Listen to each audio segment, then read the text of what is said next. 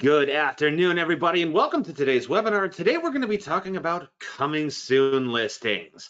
And what we're going to talk about today is there are some new rules from the National Association of Realtors, and we want to show you that you have a pre-listing tool that complies with these rules, these new things that we have to take a look at. Now, I would recommend that if you have any questions about those rules, about those things that we have to deal with inside of our MLSs, inside of our brokerage, and what those rules are, I would recommend reaching out to your brokerage to have those questions answered. But what we're going to be looking at today is your coming soon listings, a tool that you have access to where we can put something out there and see some of the interest before it goes onto the MLS. Now, remember, you're not going to be marketing your listing out into the world, out to new buyers. What we're doing is marketing it to our other agents. Okay, we'll get into that in just a second.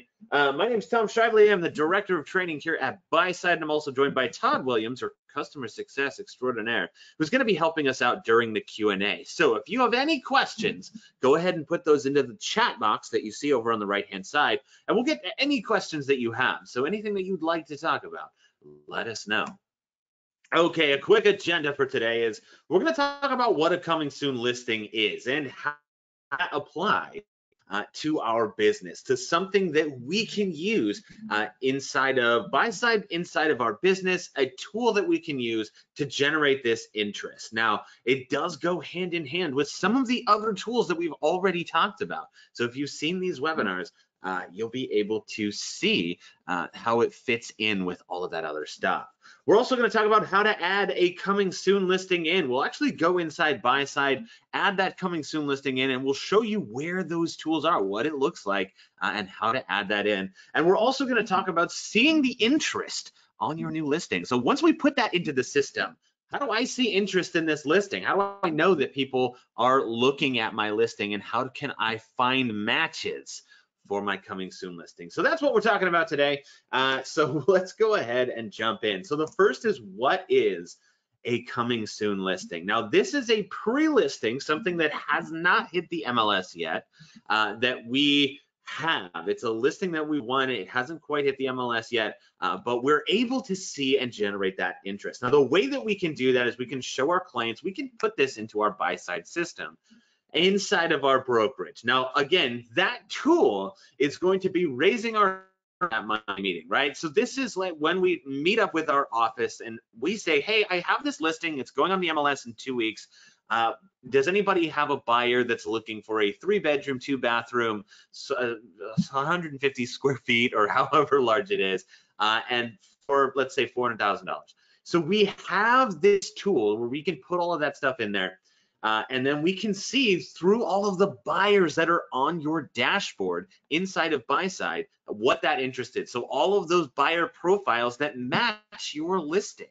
So when we're looking inside, whether it's an MLS listing or it's a pre-listing that is going to go on the MLS shortly, we're able to see those buyers that are represented by other agents. So we can start by talking about it with other agents. There we go.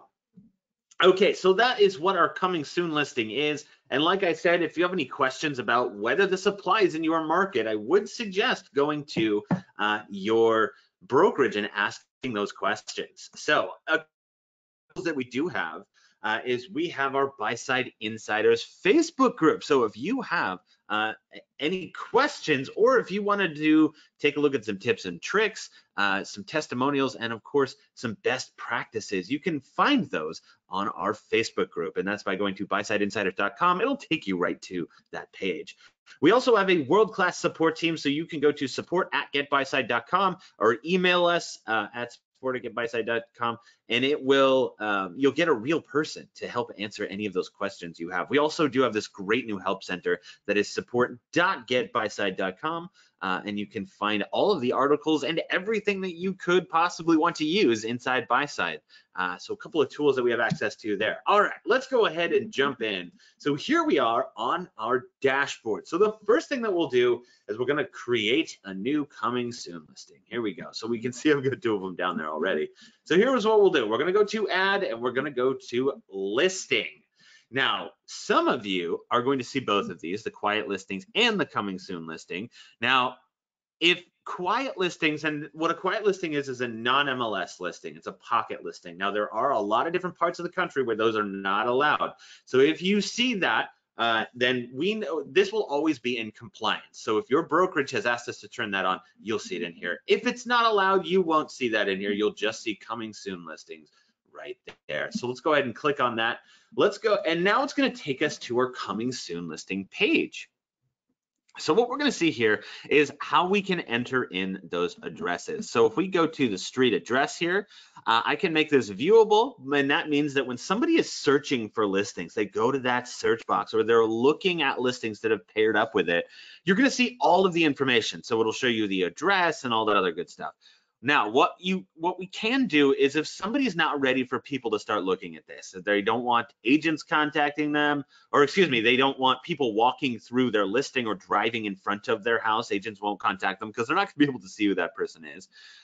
But they're not ready for people to just start looking at their listing. We can put this in here and we can see that interest. So we can put it in there. Somebody can search for this listing and they'll be able to see the bedrooms and bathrooms, the square footage, but it's not going to show the exact address. So we know what area it will be in because that's important with school districts, that sort of stuff, but it's not going to show the address just yet. So I like mine to be viewable just so because it is that internal tool. It is a tool that is only seen by other people in my brokerage. So now we can enter in our address. So let's do 1352 Kathy Court. There we go. And there is our address. So perfect. So now we can add that in. And you'll notice that when I do that, it pre-populates all this other stuff. So the county, the school districts, the number of bedrooms and bathrooms. So it does pull all that stuff from public records, from where it is, where that address is. So it'll show you all this great info. So I don't have to do that. Now, if we're filling all of this in, you will see that there are some of these fields that are bolded. They have that star next to them. So I could see number of bathrooms and there's a star next to it. Well, when I'm putting in this listing, I have to have bedrooms and bathrooms. I have to have the property type. That's just, it's important to everybody. So I need to have that in here. Now, there are things in here that you don't have to have in. So if you didn't want to put what the age of the home is, so I know it's probably going to be in this area. It's probably going to be somewhere in the 11 to 25 year range. So we can see that, but we don't have to put that in. Again, approximate lot size. Again, I can put that in. I'm not going to. Now we can put in our listing description. Now that is the comments, the things that we would enter in on the MLS. So odds are we already have something that describes our listing. So we can put that in here as the listing description, or we can just copy it from where we already wrote it. So you can paste that in here. We know our listing description. I'm not going to type something out. We'll just say this is a listing. There we go. So you'll have much more detailed comments, but you'll see that here. So now we can show our asking price. Okay, so we can put in our asking price. If I remember correctly, this was $938,000. So there we go. So we can put that in here. And now we can put in our commission. Again, this is not mandatory, so we can put that in there. I will. Let's go ahead and put 3%. And then when is this going to go live on the MLS? So this is important. So we do have to fill this in. Again, it is that pre-listing. It's our quiet listings. So we can add that in here. So when is this going live? Now I can put this 2 weeks out. So if there is a reason that it's being held up, but it's not that your client doesn't want it to hit the MLS just yet. Let's say it's something like the photographer hasn't shown up yet, or the stager hasn't shown up yet. Something that's only going to take a day or two to do.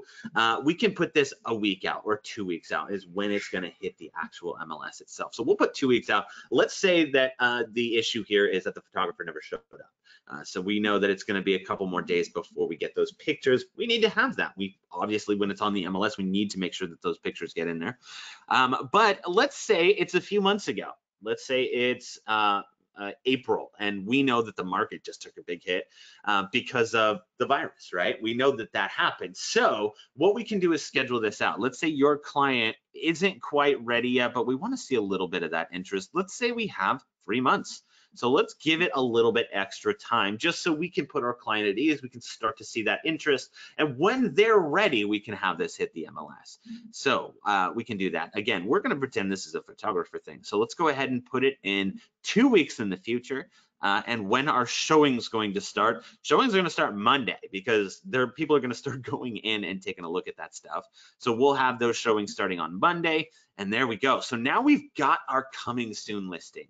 We're going to go ahead and select add listing, and now that's it. That's all I have to do. So all of that was pretty self-explanatory. Again, we're adding in the address. It'll pre-populate a lot of that stuff. And then we just have to add in when's it going to hit the MLS, what's the price, and when are showings going to start. That's it. That's all I have to do. And then, of course, I can add in some images if I have those. And that's all. That's it. So now the other people at my brokerage are going to be able to find this listing. So this will show up. It'll pair with those other buyers. Now I can see I've got a bunch of buyers in here. Check this out. So I can start to see the interest on this listing. I'm getting my little bit of a head start here when I'm working on this listing. So these are all people, what we see here, let's scroll down. All those buyers are represented by an agent at my brokerage. So those are people that the internal tool. I'm not reaching out directly to this person. What I can do is click on that buyer there, and it's going to show me this is Alan. This is another agent that have contact that I can contact. So I can say, hey, I have a listing your buyer might like.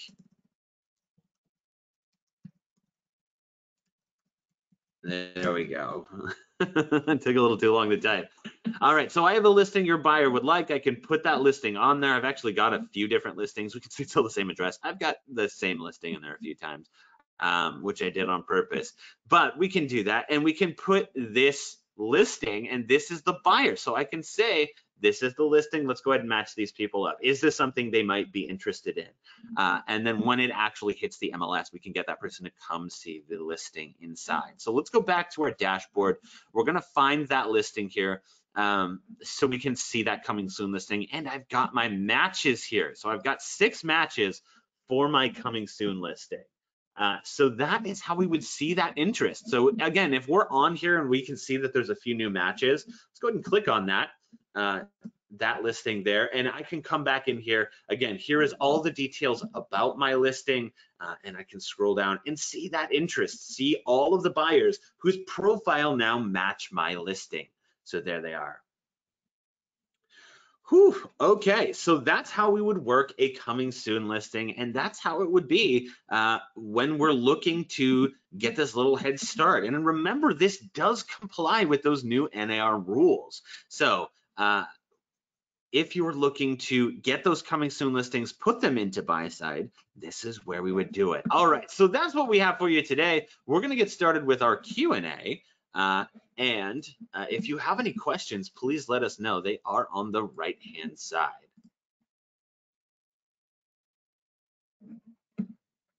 All right, Todd, I see a first question here, which is, I thought coming soon listings could only be seen for 21 days.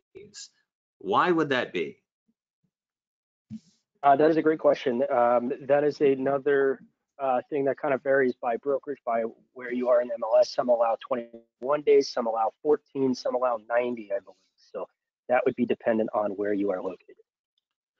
Very good. Yes, we want to make sure that we're compliant with every area. So no matter what your brokerage allows, we want to make sure that we're compliant. So we talk with your brokerage leadership. We know what the rules are in the area. So we want to make sure. So if the rules are that you can have a coming soon listing, a pre-listing, but it can only be scheduled out for 21 days, that's as far out as you're going to be scheduling it. So we do have some areas that are they allow a little bit more time, especially during the time that we're currently in. So they'll allow more time. So we've seen as much as 90 days. And again, that was a helpful tool when we were going through the beginning of the lockdown, and people just didn't want to list their listing. They didn't want to put it on the MLS because it was going to sit there for a couple of months. So they said, hey, let's hold off.